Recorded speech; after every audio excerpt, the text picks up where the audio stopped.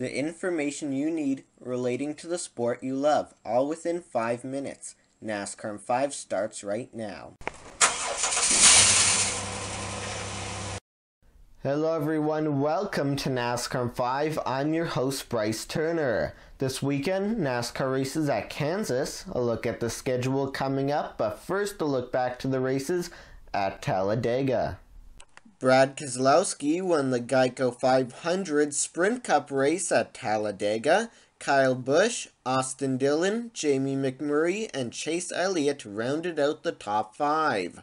Meanwhile, Kevin Harvick has taken the lead in the standings over Kyle Busch, Carl Edwards, Jimmy Johnson, and Joey Logano. For more post-race coverage, visit carnuts.ca and click on Closed Wheel Racing. Also, be sure to visit my website, bryceturner.wix.com/home. Follow me on Twitter at BryceT24 and at NASCAR5. You can also use hashtag CanRace, and be sure to check back here with my YouTube channel. In the Xfinity Series, Elliott Sadler won the Sparks Energy 300. Justin Allgaier and Brennan Poole finished second and third. Sadler has now tied Daniel Suarez for the points lead over Ty Dillon. It's time now for a news update. In the news, NASCAR released the 2017 schedules for its top 3 series, and there are a few changes for Sprint Cup. Talladega and Kansas will swap weekends in the fall. That means Talladega will become the second race in the round of 12, while Kansas will become the cutoff race. Also, the spring race at Texas will move from a Saturday night to a Sunday. Andover will move to after Charlotte, and Michigan to before Bristol. For the full schedules, visit NASCAR.com. In other news, drivers and crews will have more space on pit road next weekend at Dover. The maximum car count for Sprint Cup races is now 40 instead of 43.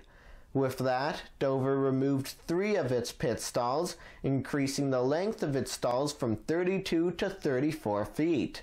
The track was known for having some of the tightest stalls on the circuit. And the start of the NASCAR Pinty Series season is only 2 weeks away.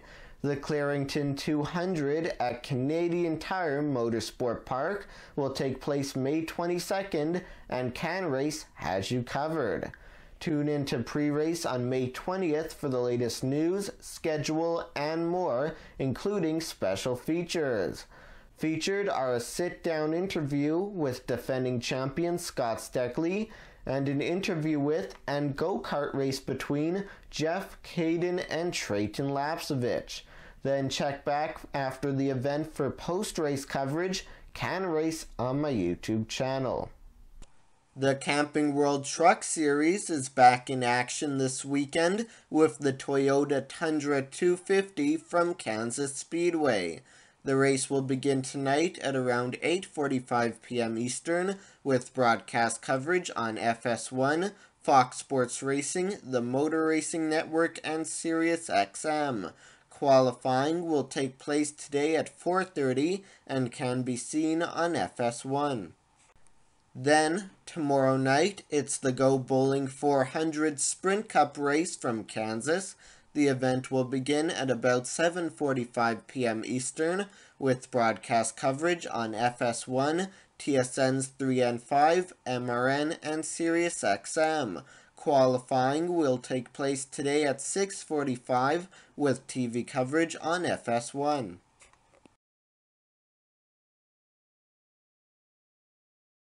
Thanks for watching this week's edition of NASCAR 5. I'm Bryce Turner. Enjoy the races.